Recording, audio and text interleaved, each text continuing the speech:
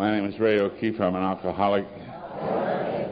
I'm a member of the Miami Men's Group, a bunch of chauvinistic losers and probably the worst bunch of incurables that have ever assembled under one roof and call themselves an AA group. I have one announcement here that was left by Bob. I'll just take a minute. So this is from the hotel.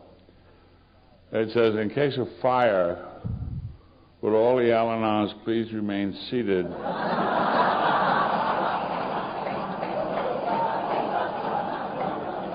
until the alcoholics are well clear of the building.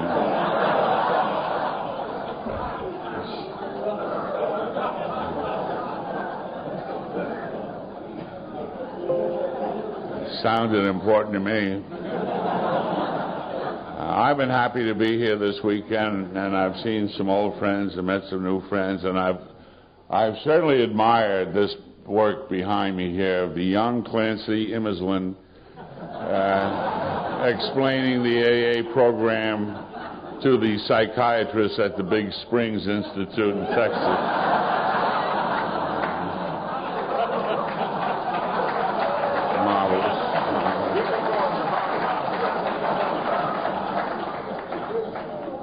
It's inspirational.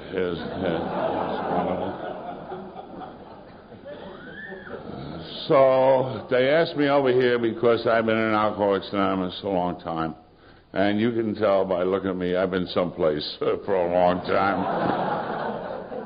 I grew up, or at least I got a little taller, in one of the neighborhoods in New York City. And my neighborhood was rough, and it was tough, and it was Irish. Now, you may not understand it here in Tampa, but they drank in that neighborhood. You would actually see people on the sidewalk under the influence of alcohol. Difficult to believe, yes. If you look where I live, you see a little drinking. My mother, the widow O'Keefe, was known to take a drink from time to time. If the pressure got on, Kitty would go for the light wines and the spirits, and something would fly, usually one of the children. I found out about 4 years ago I'm from a dysfunctional family. Functioned all right for me, I'll tell you. Breakfast at 7, dinner at 6, and don't be late. That was it. My brother Billy, on the other hand, was a raging alcoholic, and in a neighborhood of Irish drunks, Billy O'Keefe stood out. So when I dropped by the local place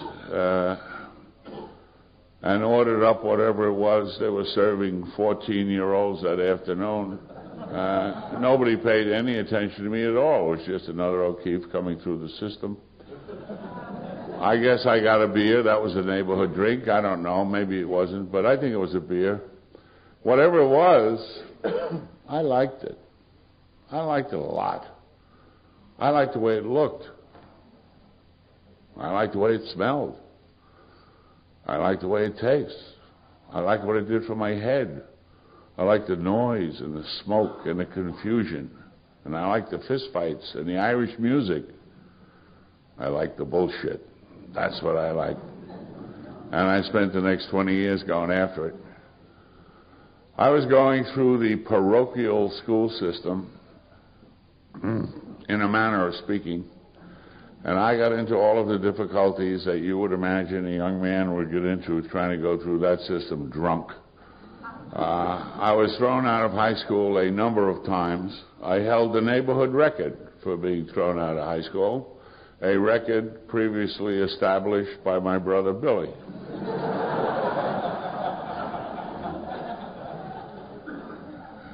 Because of somebody's error or mistake, or maybe even a miracle, I ended up going to college. And that was unusual. Somebody like me would go to college, but I went to college, and off I went. To college, and I had to go up there in the state of Vermont, and When I arrived, I found there was a culture shock. There were no bars in the state of Vermont. There were only restaurants, and you sat at tables and drank beer out of bottles. And so I learned how to do that. And you sit around these tables, you drink the beer out of bottles, and you sing dopey songs, and you wear white shoes in the wintertime. So I did all of those things, and I was going to college, and World War II was just about over. Looked like a pretty good bet that we were going to win. And so one day I got a haircut and I joined the Navy. And I ended up on a minesweeper in San Francisco. I hate to be indelicate to such a nice group of people, but I have to tell you, I had a lot of trouble with my kidneys when I drank. And in the Navy, we slept three to a tier. Don't get ahead of me now. It's not so easy up there. So I did my first liberty in San Francisco with all the beer in me I could buy, and I came back to the ship, went to sleep, and I had one of those accidents. But I met the fellow who slept below me. I suppose he imagined he'd be wet sometime during his naval career, but it hadn't occurred to him it would happen while he was sleeping. So I was immediately transferred to a lower bunk. And the rest of my naval career was just as distinguished as that.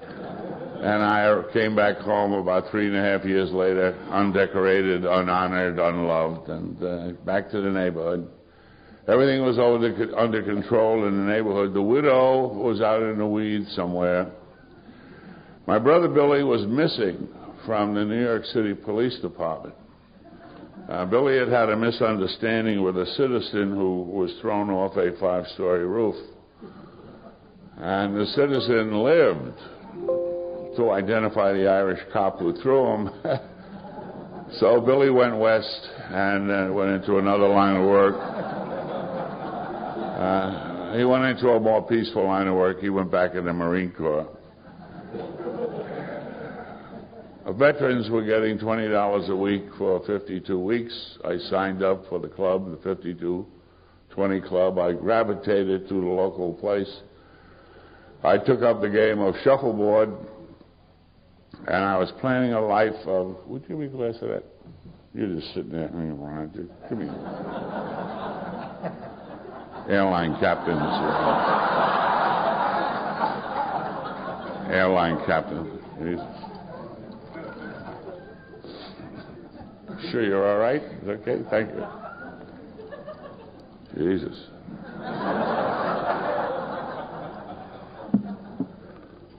I was planning a life of petty crime with some of my boyhood companions.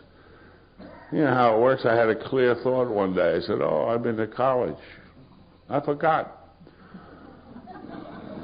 So I got on a bus and I went back up there. And there they were. I walked in. They were sitting around this table, drinking beer out of a bottle, singing those songs, wearing those shoes. So I got another pair of shoes. Now a grateful government was sending me a check every month. And that was good. Of course, I was moderately stewed all the time. And one day I was staying around the campus in my usual condition, and I saw a list of names on a bulletin board of people qualified to graduate. And my name was on the list. And that was excellent news. I thought I had another year to go. So I called up the widow and told her about this event. And she came north, and that was a very, very tender sight. The widow and her youngest child staggering around under the elms. That was beautiful, as we say in the Bronx, beautiful.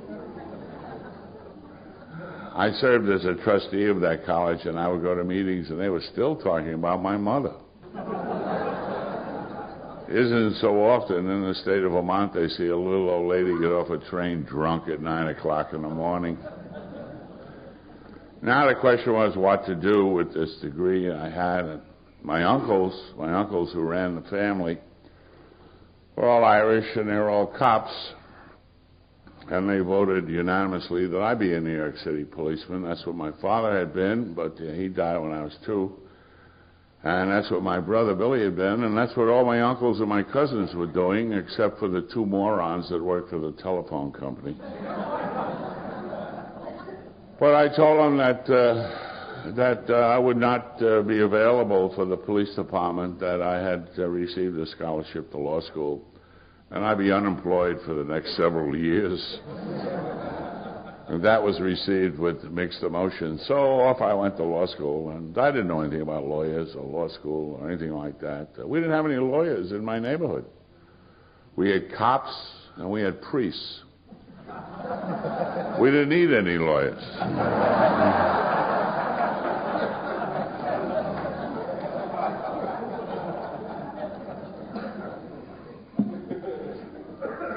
I hate to be disloyal to the profession that's made Jerry Jones a wealthy man, but I have to tell you that when I got to law school, I was in the company of the greatest collection of stiffs that had ever assembled under one roof. Oh, they were so deadly. They all had on a blue suit and a pair of eyeglasses. So you know, I got a blue suit. I got some glasses I didn't need, and I looked around for somebody to get drunk with, and nobody drank in that crowd. They're all studying. They're all grinding it out. So I became the biggest grind they ever had in that place. And as a result of that, when I came out of law school 3 years later, I was taken into a large, white, Anglo-Saxon Wall Street law firm. They hired me as sort of the resident immigrant. It was not a total loss, however. I did learn to say, "Oh, really," instead of "no shit."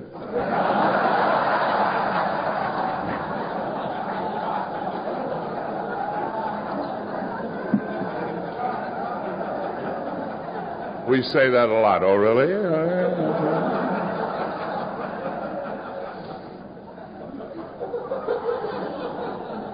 My superiors there determined that I should be trained as a trial lawyer. And so I was sent to the New York City courthouse to learn my trade. And I wasn't in the courthouse very long when I discovered that the really bright people were across the street in a saloon. So I moved my office into the saloon. And I learned to drink in a different, a more civilized, a more genteel fashion. I learned to drink scotch in a tall glass with ice. And you sip on that.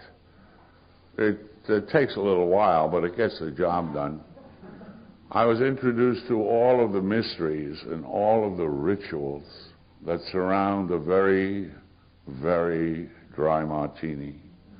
And to this morning, and to this minute, my love, my admiration, and my affection for the very, very dry martini is surely the greatest case of unrequited love the world has ever seen. I was so loyal, and they destroyed me, those things. Became time in my natural development to be married, and I had located this lady, or she had located me. Who knows how these things work. Ms. O'Keefe, my wife, my current wife. I always call her my current wife. I find it keeps her on her toes.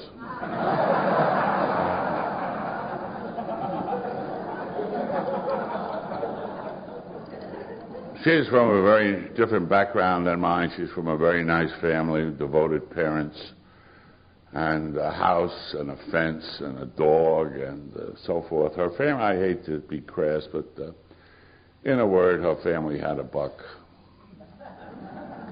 I will not burden you with the details of my wedding day, but I assure you that when the O'Keefes from the South Bronx hit the Westchester Country Club, they set a few records.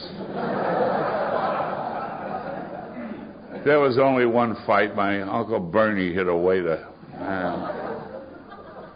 So we settled up and settled down and set up housekeeping, and Mrs. O'Keefe began to produce children in a rather boring and monotonous fashion, and with the regularity that is known only to the Roman Catholic.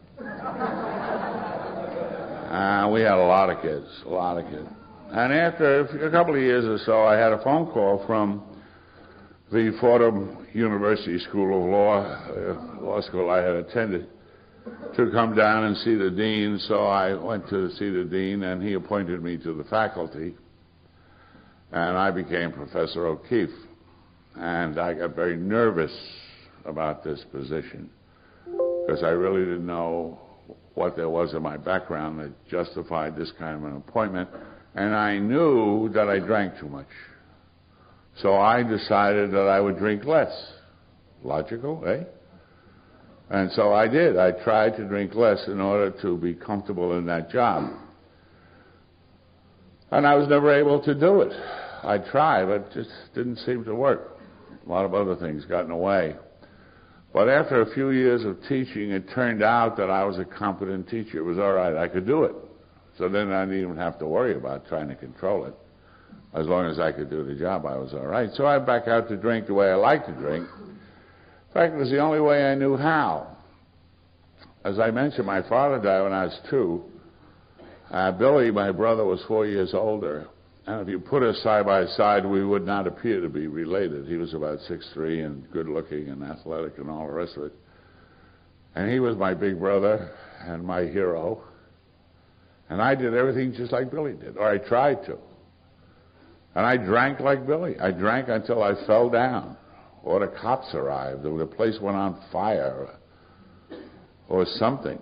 That was the way Billy did. That's the way I tried to do. I used to see people leaving. I'd see them going. Oh, where the hell are they going? The whiskey is here. They're going over. That makes no sense. Well, and Ms. O'Keefe and I had it up to, I'm trying to remember now. We had up to 6 or 7 kids. Maybe some more. I can't remember. A lot of kids. They're all over the place, you know. And we had a big house, and we had cars, and I belonged to the country club, you know. And had you asked me how I was doing in those days, I would have told you I was doing very well. As a matter of fact, I would have told you I was doing very well whether you asked me or not. One of my favorite stories. Truth of the matter was that at this time, at age 34, I was a daily drunk. And I was drunk every day, all day. And I'd wake up in the morning and start throwing up and all of that stuff. And I drank all day long. I put away 2.5 to 3 quarts of vodka every day. And I went to New York and struggled, you know, and hit bars. And then I was trying to teach, which was a big joke. And so forth. I ran for office. I ran for political office. I lost. I ran for mayor of my town. And the guy said he's only lived here a year. I said I got here as soon as I could. What the hell?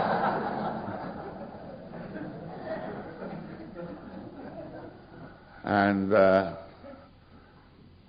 now you may not believe some of this, but I'll tell you, while all of this was going on, Mrs. O'Keefe was not entirely silent. Believe that? True. From time to time, she would have the temerity to suggest there was something radically wrong with the way that I drank. But if I pay no attention to her, why should I? First of all, she is my wife. How much can she know? Secondly, she's not an attorney. She does not have the benefit of a legal education, so what's the point, you know? And because she's a little on the dim side anyhow, I used to explain things to her. And I would explain to her the relativity of drinking, which is to say that some people drink more than other people. Are you with me on this now?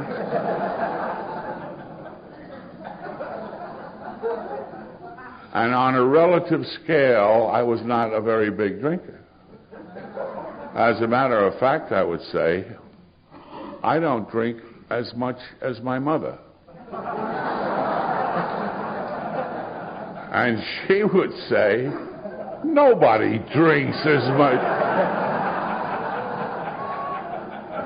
So I'd have to leave. She'd insulted my mother. I go over and see Mom, and we'd really do it.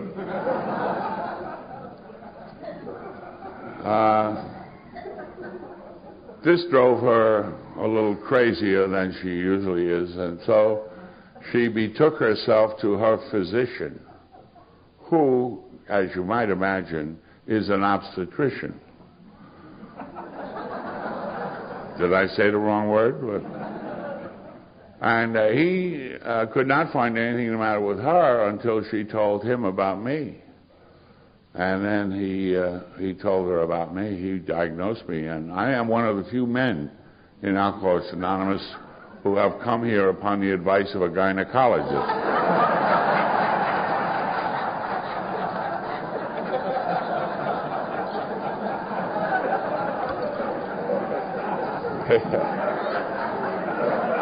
This is all true. This is all true. And she told me that her doctor, the obstetrician, God bless you, sir, and your whole family. She told me that her doctor, the obstetrician, had diagnosed her husband, the law professor, as an alcoholic. Oh, Jesus. I was so upset. I rose to defend myself, as is my custom, and I took a very, very dim view of a physician who would diagnose a patient without ever having seen the patient. I was against that shabby type of medical practice, all too common in our country today.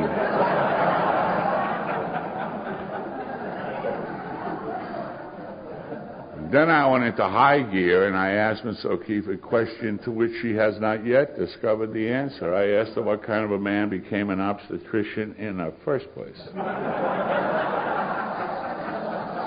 You got it. And at this point, the conversation was coming downhill at a very, very terrible rate. And then it happened. I don't know how this happened. I cannot explain to you how this happened. I can explain many, many other things to you, and I probably will in the second or third hour of this terrific talk I'm giving you. But in the middle of all of this, I stopped, and I admitted to Miss O'Keefe for the first time I'd ever admit to anybody, there was at least the possibility that I drank too much sometimes. This was a very serious tactical error. 3 days later, I was a prisoner in a mental institution in Stamford, Connecticut, and I was only there a matter of moments when I discovered a very serious architectural deficiency in the building. There was no doorknob on my side of the door.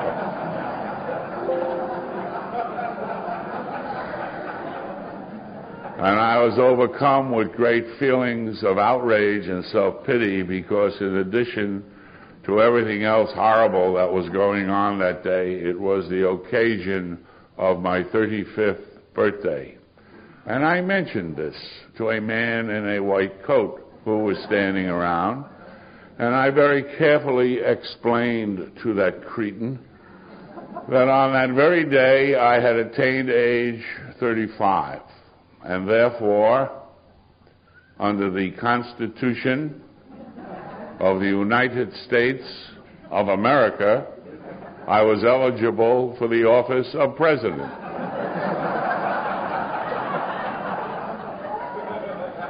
He urged me not to plan any campaigns. He said there were 2 other presidents in residence.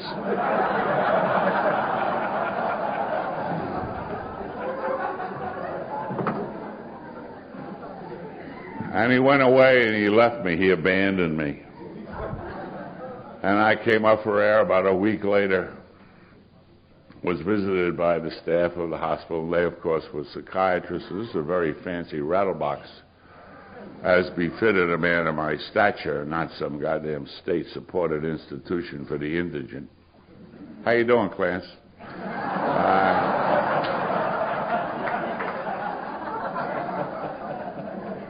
And I gave 3 different stories to 3 different doctors, and I thought I was very slick. And they called me in the next day and said I was in grave danger of being expelled from a mental institution. They said I was not cooperating. What a lie. I was cooperating. I was playing Monopoly with 3 guys, one of whom thought I was his real estate broker. And if you know anything about the game of Monopoly, and some nut thinks you're his broker, you could do very, very well. Hey, listen, I had the boardwalk, I had some hotels, and I wasn't thinking about drinking. The Monopoly therapy was working. And I'll tell you, it's just as good as the bullshit they hand out today. You get in touch with your inner child and get in touch with your feelings. Yeah, sure. You better get in touch with your sponsor or your ass is going to fall off.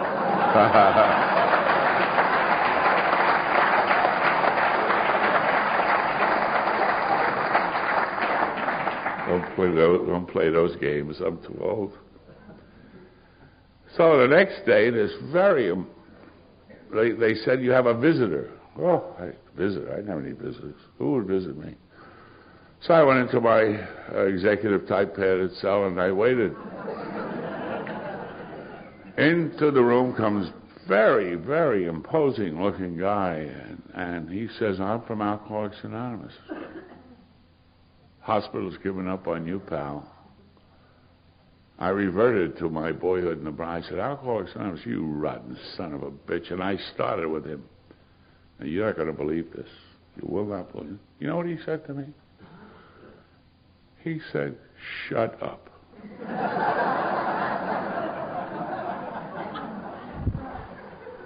I intuitively forgave him because I knew they had neglected to tell him who I was. So I began to tell him who I was. He said, sit down and shut up. Well, he was a very imposing-looking guy, and I was not well. And so for the first time in 35 years, I sat down, and he explained to me, as we are instructed in the book Alcoholics Anonymous,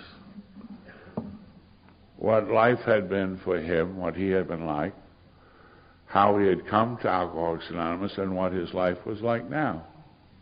It was a very interesting story.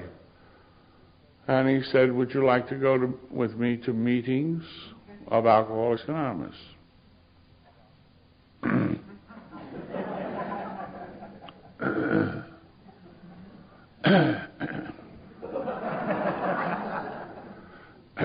Do you mean, sir, to go with you outside to meetings of Alcoholics? He said, outside. I said, I'm going with you. And he gave me some matches. Nobody else allowed me to have any matches. So he was okay with me. And that's how it started. We went off. This was in 1963. Off we went. And he made arrangements for me to go locally when I got out, and I came back to where I lived, and I started to go locally, and I don't remember so much of all of that. I was turned loose with a large jar of those pills that they used to routinely give alcoholics in those days. And in those days, it was considered, alcoholism was considered a disease that was caused primarily by a Valium deficiency. And so they would give you all these pills to eat when you got out, and I was eating them, and my head buzzed a lot, and I was floating along. So I don't remember so much all of that, but I know myself fairly well. I figured I would come to Alcoholics Anonymous. You would recognize me as a superior person. You would elect me your president. I was always president if I joined something. I always became the president. I would serve a term as your president, and then you'd give me a little dinner and a plaque, and that would be that. So 10 months later, I was very, very, very drunk. Very drunk. I lasted 10 months. And of course, I was drunk with a great difference, because I had turned away from the great power that is in the program. And this was very, very different. Things happened to me. I stayed drunk, for a period of time. I won't take you through all of that because you have things to do and I have a plane to catch. But just let me tell you, it was the worst experience of my life. It was the worst. Murder. It was murder. It was pure and simple murder. I would drink a week, and I wouldn't drink a month, and I'd drink a month, and I wouldn't drink a week, and I'd drink here, and I wouldn't drink there. I would drink and go to meetings. I would go to meetings and drink. I never knew what the hell I was bouncing around. I never knew where I'd be. I just never knew. Things began to happen to me that had never happened to me before. Boy, they happened fast. They happened fast. Things that never happened to me before. Of course, I was removed from the faculty, dismissed as a tenured full professor of law. And all of that job, which involves a lot of things, all of the honors and the prestige and the money, was all gone in about 15 minutes. They didn't need a hearing for me. They just threw me out. And they were right. I was in serious, very, very serious personal, professional, and financial difficulties. Very, very, very serious. And I lost the affection of all those who were around me. And for, I guess, the last 6 months that I drank, I basically lived in my car. And I could not stop drinking. Couldn't stop. It wasn't as though I didn't know about drinking. I knew about drinking. What the hell? I knew about it. I had a memory. I remembered the neighborhood. I knew what happened to people like me. The Irish say it's the creature. When the creature gets you, you're dead. I knew that. I knew about my family. I'd been to the funerals. I knew what happened to people that drank as I drank. But our book tells us self-knowledge avails you nothing. The fact that I knew about it didn't stop me from doing it. And so I drank. And I'll tell you this, I really did not think I'd ever stop drinking.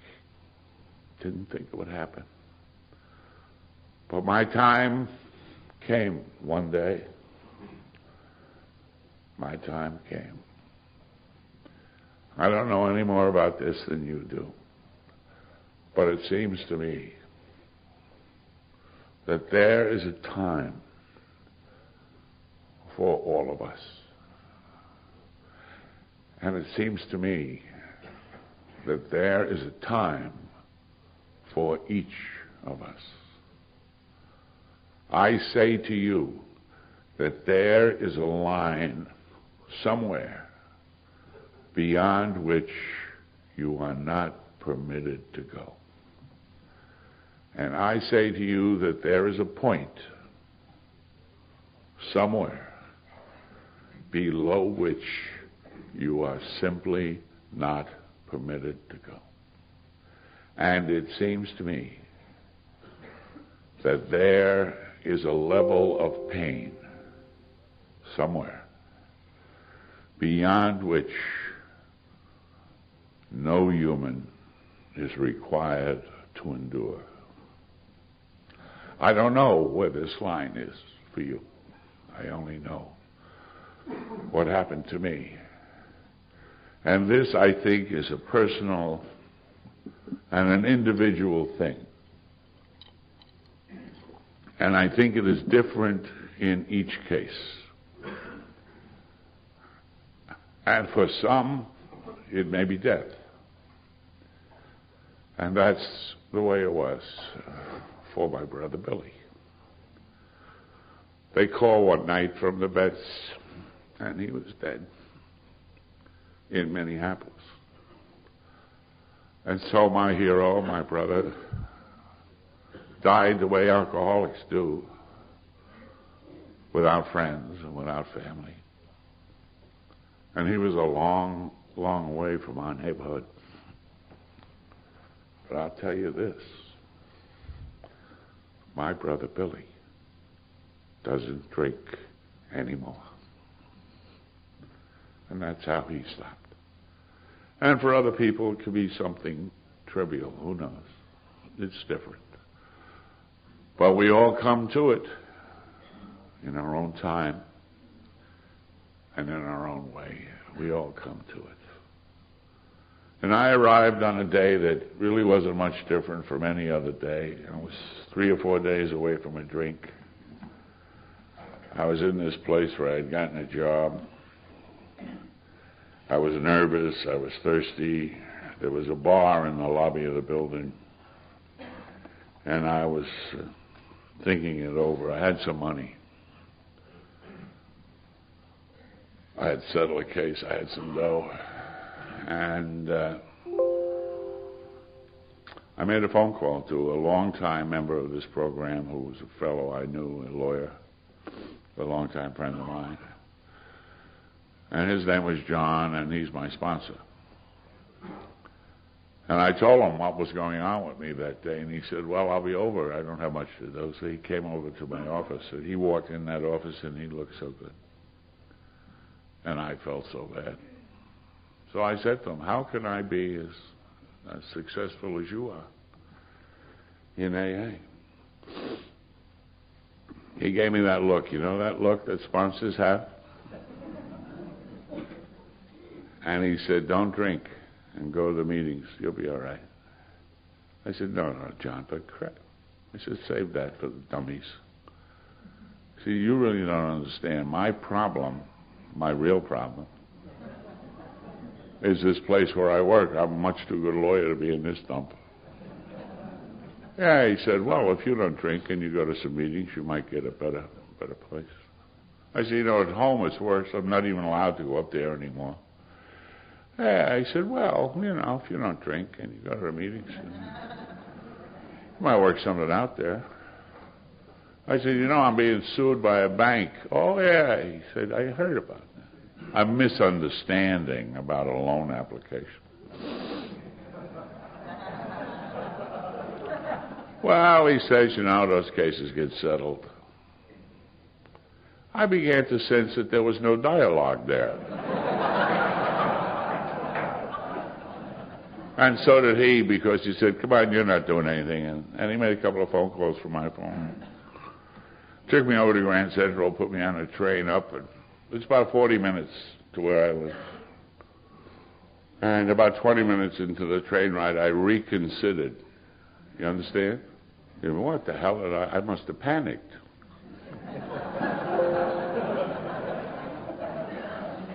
I got my hand in my pocket. There's about $6,000 in there. What the hell did I call him for?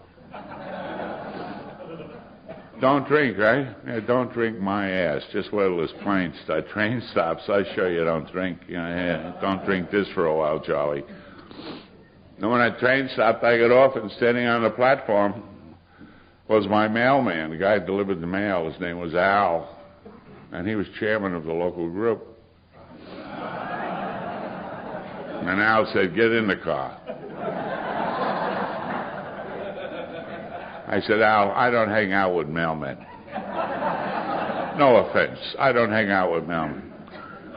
He said, somebody called me about you from New York. Get in a car. Man of my stature could not afford a fist fight with a mailman or anybody else for that matter, get killed. So I got in Al's car. I said, Al, I'm in deep shit here, Al. Yeah, he said, well, if you don't drink, you go to the meeting.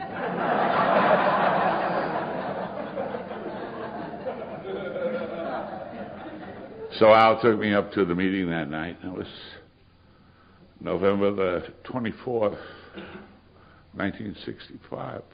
Haven't had a drink since. First I had that day, I think of these guys. I had that day first.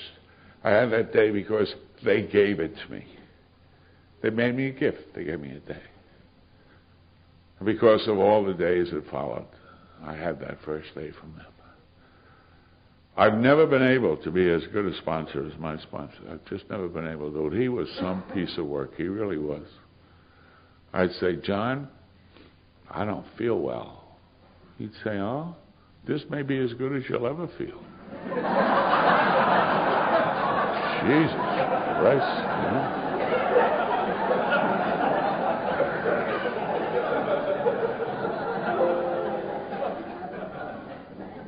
I'd say, when do you think I'm going to get a good job?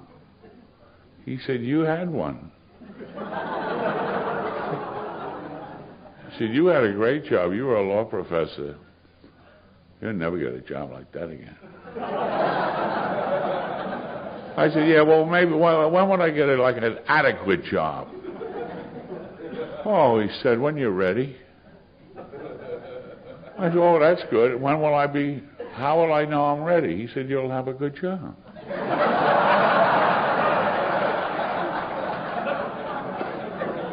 I'm dealing with a Zen master here, I said to him, I'm a nervous wreck. For Christ's sake, I'm a nervous wreck. What do you expect me to do? He said, hang on. I said, how do you hang on? He said, let go.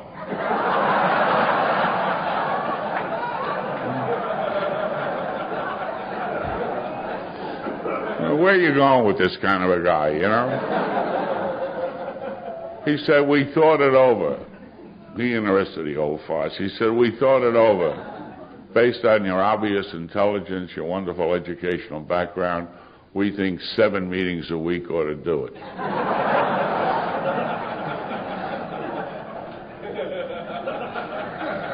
I said, you can't push me around. So I went to 9.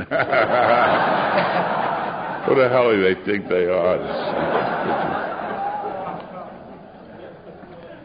And I learned my business. And I've been around now since 1965, and it's fair to say, I think it's fair to say I've been in a meeting every night since. I think that's true. Sometimes I guess I've been in hospitals. Otherwise, I was talking to dinner last night. I go to 8 meetings a week now. I like AA meetings. I love AA meetings. Love AA people. Love the program. Want to be a member. Want to be a member. And I'll tell you what I think now. I'll tell you what I think. I was talking to Clancy. Graciously gave me some time to talk the other night. He spoke for 2 hours. I got about 4 minutes, I think. It's only right. It's only fair. It's only right. But, I was supposed to tell you this is my opinion, and I don't speak for AA. Well, I don't believe any of that shit. I'm telling you the absolute truth here. Now, you can take it or you can leave it. I don't care what you do with it. But this is it. Now, here's what's going on. Alcoholics like you and like me are born not feeling good.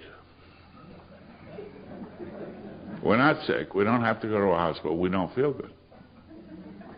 We just don't feel good. It's a goddamn hassle. From day one, we don't feel good. We don't like that house. We don't like that neighborhood. We don't like those brothers and sisters and mothers and fathers and cousins and uncles and aunts. It's all a great big pain in the ass, and why don't they leave us alone? We just don't feel good. And it's something behind, I'm not good enough, I'm not big enough, I'm not short enough, I'm not fast enough, I'm not smart enough. I don't feel good. I don't feel good. You can't tell anybody because they don't give a shit. And you find out, I don't feel good. Get the hell out of here. So you're 13 or 14 and somebody gives you some of that. You drink that. You drink another one. And boom! You're with Keith in Pittsburgh. You feel good. That's all. For the first time in your whole life, you feel good. Good enough. Good enough.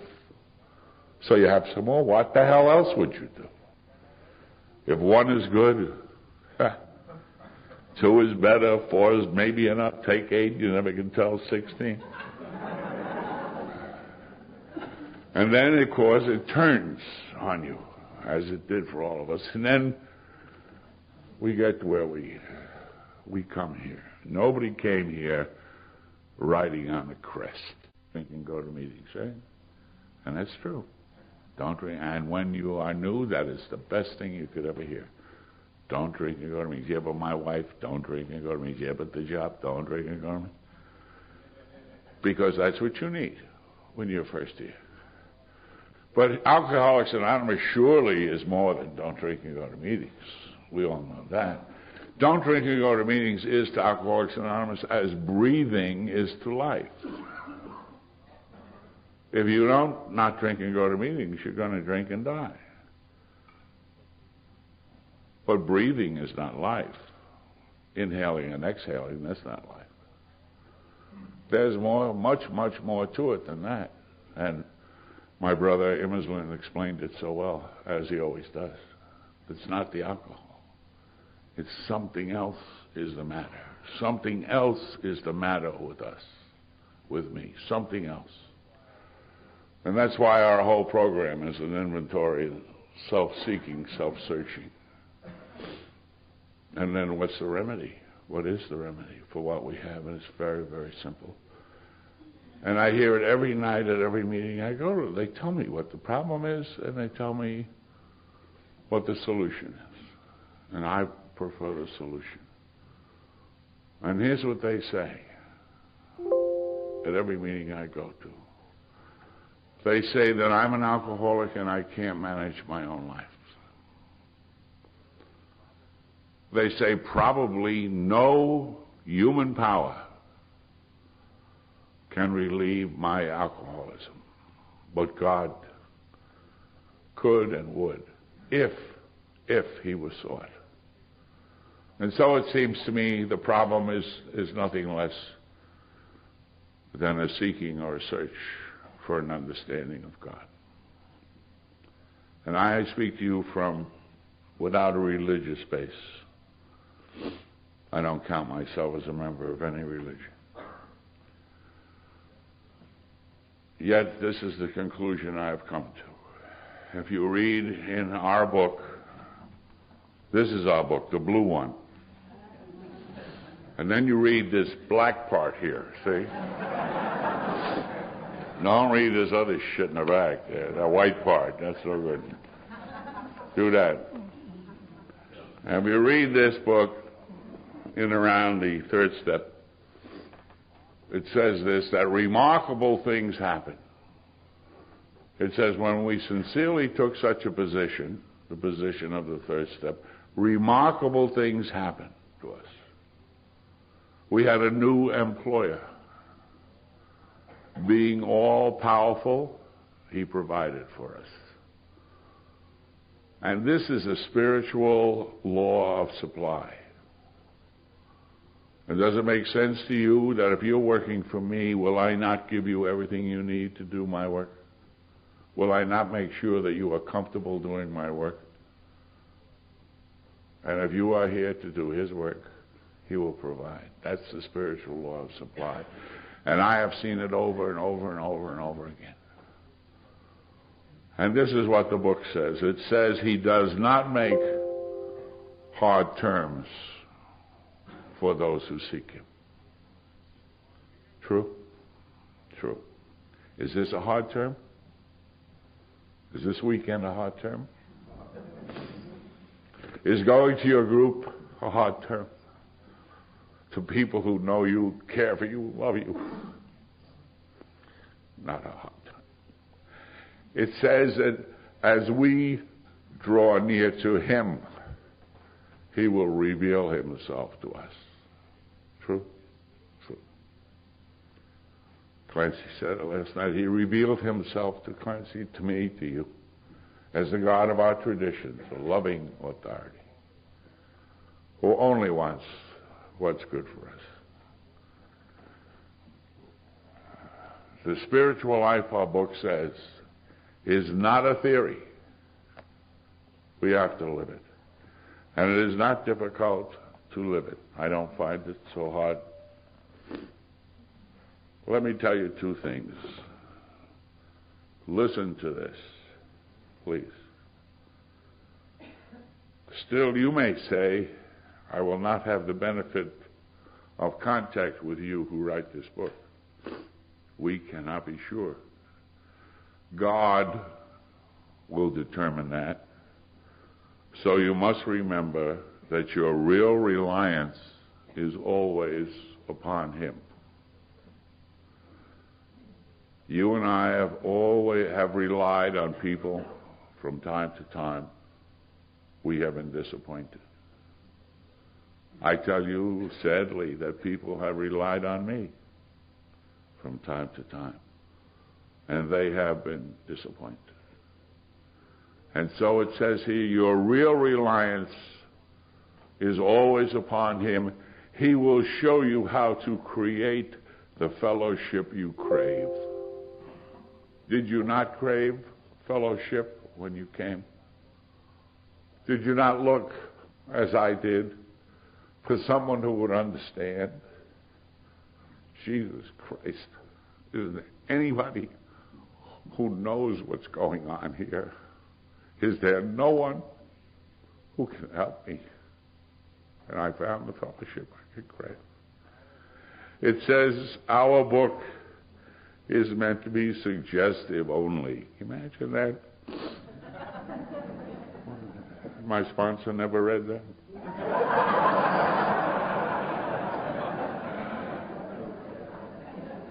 We realize we know only a little. Imagine someone like me saying we realize we know only a little. It's communism. That's what that is.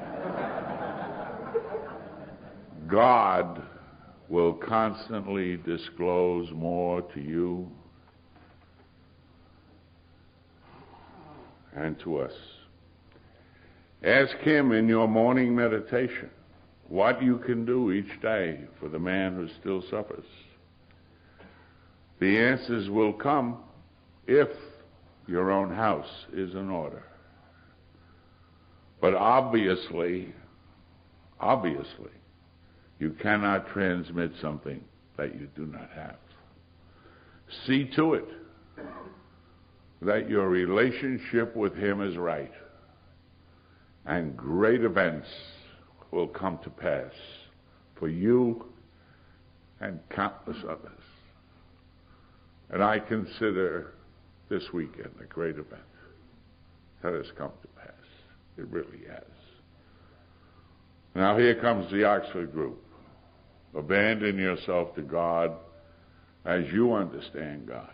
Admit your faults to him and to your fellows. Clear away the wreckage of your past. Give freely of what you find and join us. We shall be with you in the fellowship of the Spirit, and you will surely meet some of us as you trudge the road of happy destiny. I would be remiss if I did not thank Mike and the committee, or who the hell it was, that had the good judgment to ask me to come by here to be in a weekend with Keith and Clancy and all the rest. It's just a great thrill for me. A great pleasure as well. I'm one of the members of AA who get to go around a lot, and I've seen so many of you in so many different places. And this is the way I end. I have an ending. There's a pamphlet in Alcoholics Anonymous that has been very dear to me since the day it was published. It's called The Member's View of Alcoholics Anonymous, written by one of Clancy's friends in California. And at the very end of that pamphlet, the author takes a biblical turn. And he recalls a time when John the Baptist was once again languishing in one of Herod's prisons. And John sent two of his friends to inquire of his cousin, Jesus, as to whether or not he was the Messiah. And these two men walked with the Lord, and they stopped him one day. And they said to him, "Are you the Messiah? Are you the one that we have been waiting for, or should we wait for another?" And the Lord really didn't answer that question. But he said to these two men, "Go back to John and tell John only what you have seen and only what you have heard. Tell John that the blind can see and that the lame walk. And tell John that the deaf can hear and that the sick are made well. And tell John that the poor have the gospel brought to them." In my early training, I was told that the word poor in that context could mean poor in spirit. And everyone knows that the word gospel simply means good news. And so, my dear, dear sisters and brothers, in happy conference assembled, if you will accept a report from me based on my years in Alcoholics Anonymous, I will tell you only what I have seen and only what I have heard. And based upon that personal observation, it seems to me that the blind do see and the lame do walk. And I know that the deaf can hear. And most certainly, the sick are made well. And I have seen over and over and over again, through the longest day and into the darkest night, the good news of this program brought to the alcoholic who suffers, the poor in spirit. God bless you.